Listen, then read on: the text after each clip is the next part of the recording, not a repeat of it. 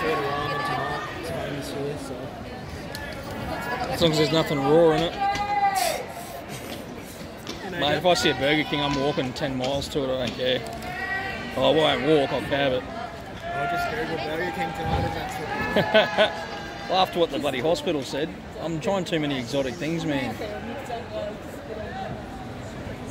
Yeah, You got to admit, I've eaten a lot of raw but things. you don't have to go to the Burger King extreme. No, true that. As long as it's cooked, I'm alright. But I like the taste of it raw, you know what I mean? It wouldn't be everything raw, it would just be something stirred in your body, you know what I mean?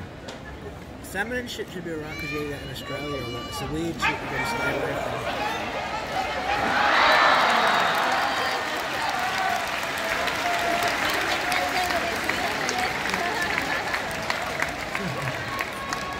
That whole conversation's on your phone now.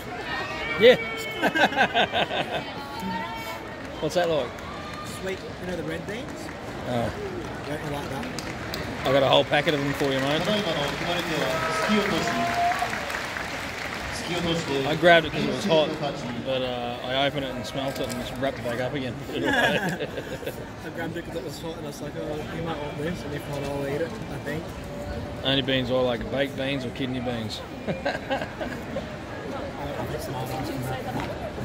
Something there, there's something there. That was